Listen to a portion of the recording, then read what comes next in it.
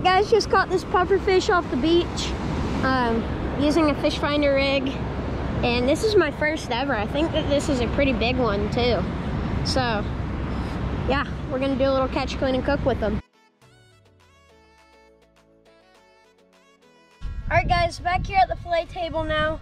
We got our 3 pufferfish, and you're gonna need a pair of pliers and a sharp knife. So what I've already done here on this one is I cut down behind his head here, and I cut down all the way until you start to feel a spine. From there, you're gonna lift up his skin, get a hold of that with the pliers, and peel that back like this.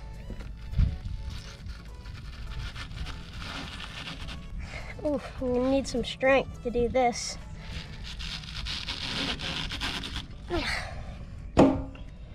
From there, you can just start from down here and cut down here through it, like that, and just get that meat out.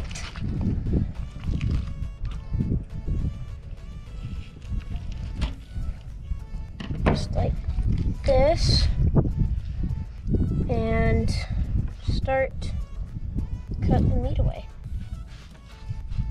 from the skin. Grab your meat and just kind of work that drumstick off.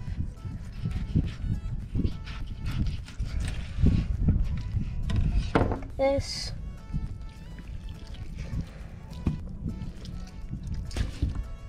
Just like that, you have your pufferfish fillet.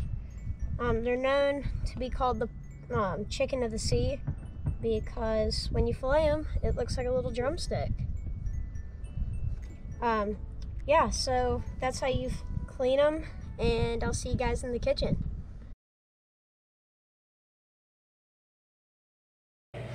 Alright guys, we're here in the kitchen now. We got our fillets here, a egg and milk mix here, and some Abbott's seafood breader.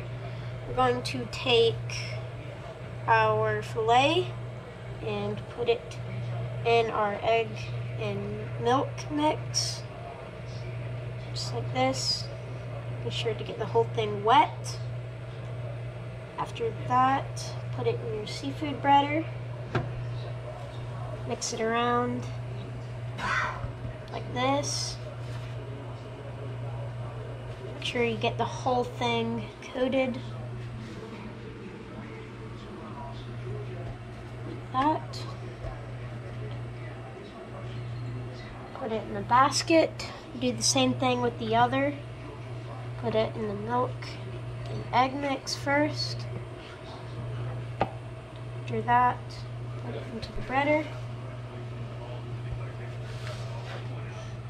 When you coat it, you can pat down on the breader so it gets into the meat like this.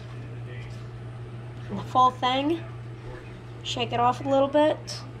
Put it into the basket and down into the oil.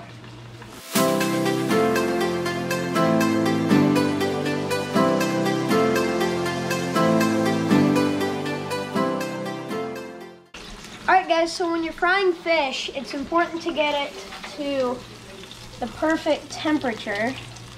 And you're just going to stick your thermometer into the meat and see what temperature it is. Right now it's about 120. When you're cooking fish, it needs to be about 150. So we'll just have it in the fryer a little bit longer. And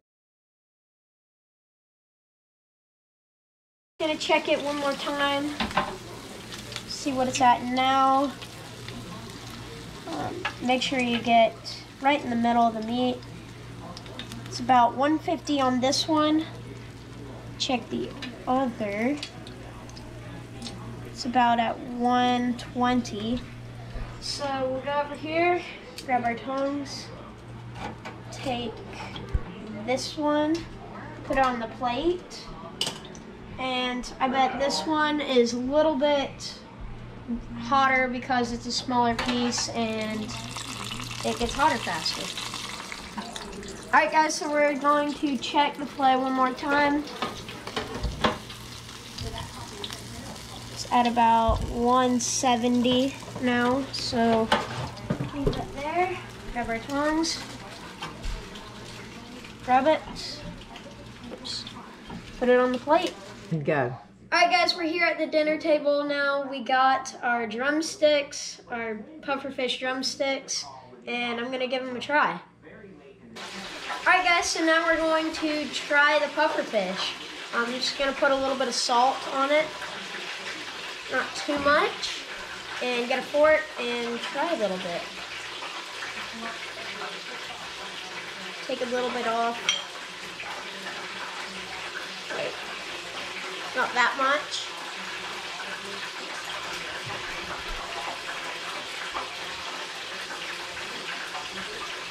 It's actually really good. It tastes just like chicken. It'd probably be better if I, cooked it maybe a little bit more and made it a little bit more crunchy. But overall, it's great tasting. It tastes just like chicken. Definitely the chicken of the sea. And that is my pufferfish catch, clean, and cook. If you guys enjoyed, make sure to like, and if you aren't already, make sure to subscribe. Thanks for watching. Hunting and fishing and loving every day.